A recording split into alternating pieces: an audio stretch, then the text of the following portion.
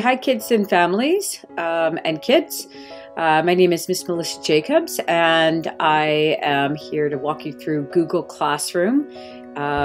Almost every child in the whole school has an email now at this point, and some teachers are actively using Google Classroom.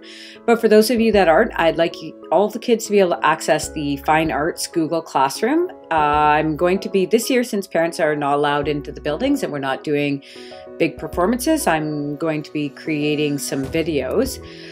The retirement video for Mr. McDougall will be released on YouTube, so that'll be open for the public. But the last month and a half, almost 2 months, I've been just, setting up the odd time my Canon camera when I was there, but mostly just my cell phone, just flipping it up. If let's say, usually they had only done it for a class or two because we're not sharing instruments. So it's not like amazing polished performances, but just so that you can get an idea of what they're doing, like whether they're playing guitar or playing with boomwhackers or whatever. And so I have a video that'll be posting to Google Classroom, and I'd like everyone to be able to see their kids and what they've been up to in the Fine Arts room, and I will be doing it a couple times in the year. The next one should be in December. So let me show you. Here's my screen, and you go to Google, and if your child has signed, you can see I'm in a different email. It will say sign in here if you have never, if your child has never signed into Google Classroom or you haven't, it'll say sign in here. But if maybe you have, you'll want to, if you see their name, then that means they've already logged in by email.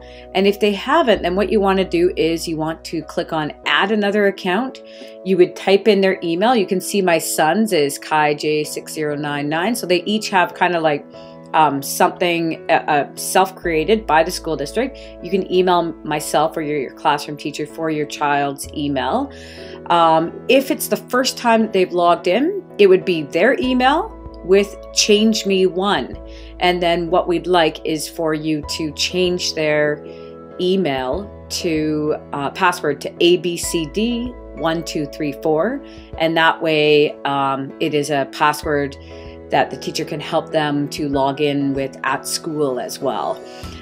So you see here, my son's been in it before, so I'm going to click on his name. But anyways, right here is how you add another account. That's what you would do with your child. So Kai is now in, and then do you see how there's a waffle? You can see I'm bringing my mouse up to the top of the computer screen. There's a waffle here. You click on the waffle, and if it's the first time that you've logged in, you want to go to Gmail. And what I did was I sent him this email to add him into my primary classroom because he was already in my intermediate classroom. My son actually is a Kidston Elementary student. And so you can see right here, grades K-3, class invitation. Now, if your child was at Kidston last year, other than maybe some of the younger kids, but around grade 2-3 age, they may have been invited in the spring, because I have a whole bunch of uninvited or unopened emails from kids. And so what you would do is you would click on here and just type in Jacobs, and the email should come up. Oh, whoa. Okay. Those were all the deleted emails from my son, I guess. But anyways, hopefully they don't have too many if they haven't logged on before. But if they were just invited right now, it should be pretty easy. And then you can see, you would just click on join. And I'll actually have to unjoin them from this after. You'll have to make sure that you're logged into your child's email as well when you join, or you will be denied. You're invited, and then just click join. Okay, so that's how you log on to it with your email. I'm just waiting now for, so now I'll show you here. Once you have accepted all of your Google Classrooms, you can go to Classroom. So from the waffle, I clicked on the green classroom, and you can see he's been invited to Miss O'Brien's classroom. He is a part of my grades 4 to 7 class, and then my K to 3 now, but I will be deleting him because he's in grade 6.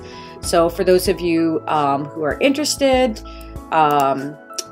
then you can go to Classwork. And so far with the primary class, I've added the 5 Little Pumpkins rhythm activity.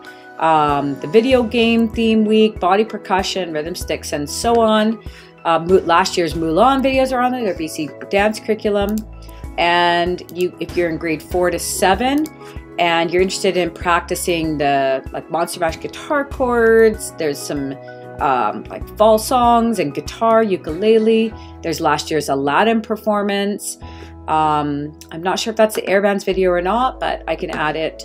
And so it's a good way for kids to stay connected, parents to see what's going on. And pretty soon I'm posting videos of how the kids have done in the classroom. Okay, and feel free to email me at mjacobs@sd22.bc.ca at any time if you have any questions.